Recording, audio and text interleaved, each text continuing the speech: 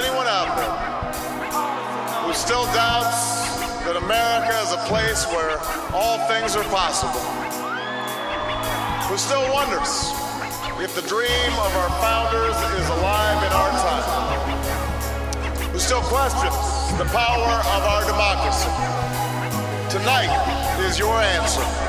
Barack, we did it, I swear to God, I'm dreaming. I'm in Mel King and I just wish him and Coretta could have seen it.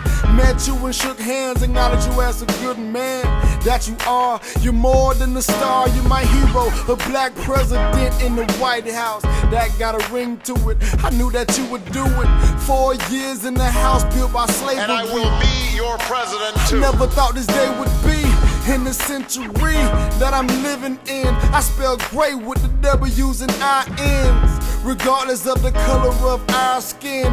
Democrat or Republican, we all won. The answer told by lines that stretched around schools and churches in numbers this nation has never seen. By people who waited 3 hours, 4 hours, many for the first time in their lives, because they believed that this time must be different, that their voices could be that difference. Barack, I thank you. See, this for my sisters and brothers and systems, providing the misters and Mrs. Business, but ain't thinking business, ain't thinking that they got a chance to be on top, regardless of who's hot. Persistence prevail when they say we cannot. That's when we yell. Yes, we can.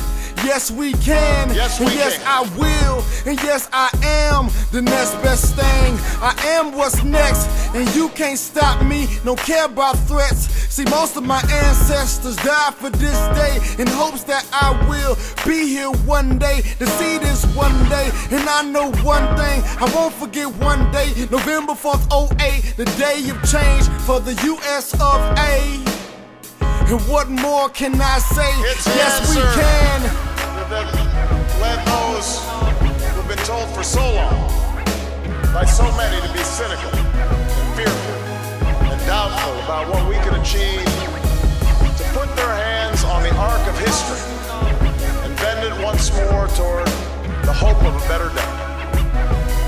It's been a long time coming, but tonight, because of what we did on this day, in this election, at this defining moment, change has come to America.